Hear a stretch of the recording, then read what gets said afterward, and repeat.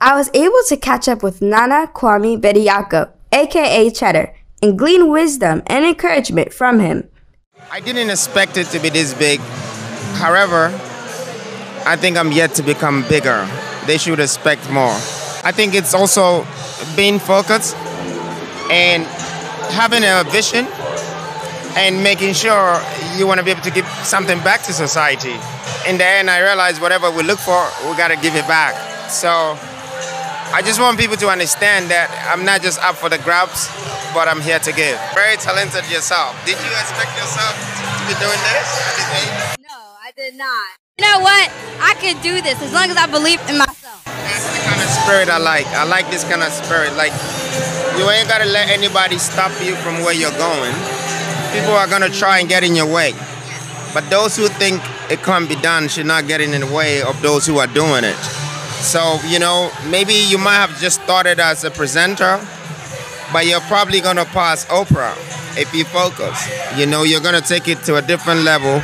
And I already believe in you, and I appreciate you very much. Thank you so much. I want to tell these kids all over Africa, and starting from Ghana, my motherland, that I have discovered the biggest disease in Africa, and that's fear.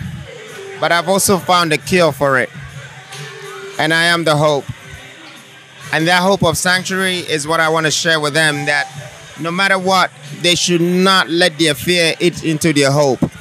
They should let their hope take them to their destiny. They shouldn't give up in life. That's it. Look, I want to thank you very much.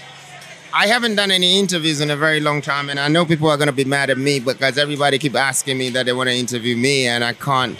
Sometimes I turn it down, not because I don't want to, but I feel like the media in Ghana needs to understand how to manage people's characters, even if they want to spend time with them or have an interview with them. But I couldn't say no to you. You know, I was very, very intrigued by such a young girl doing what you do. So I want to wish you all the best.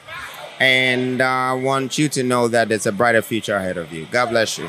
Thank you so much.